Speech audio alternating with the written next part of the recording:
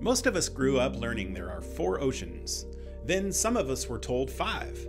But here's the twist. The real answer depends on how you define a body of water. Today, most maps and scientists say there are 5. The Pacific, Atlantic, Indian, Arctic, and the Southern Ocean. That 5th one, the Southern Ocean, was officially recognized in 2000. Not because something new was discovered, but because scientists realized it's defined by a powerful current encircling Antarctica, not by land. And that points to a bigger question. What actually defines an ocean? It's not just about size. Oceans are vast, deep basins of salt water, resting on dense oceanic crust.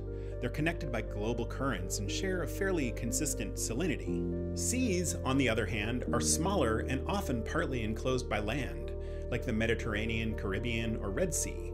They can differ in color, saltiness, and even temperature, but they're all part of that same continuous ocean system. And that's why many oceanographers now argue there's just really one global ocean, a single, interconnected body of water that wraps around the whole planet. But this idea of dividing the world's waters isn't new. The ancient Greeks and medieval travelers talked about the 7 seas, though the list of the specific 7 seas kept changing. In some eras, it meant the Mediterranean and its neighbors. Today, some people use it to describe 7 oceanic regions: the North and South Atlantic, North and South Pacific, Indian, Arctic, and Southern. So the question, how many oceans are there? Are there 4, 5, 7, or 1? The answer depends less on the water itself and more on how we choose to define them.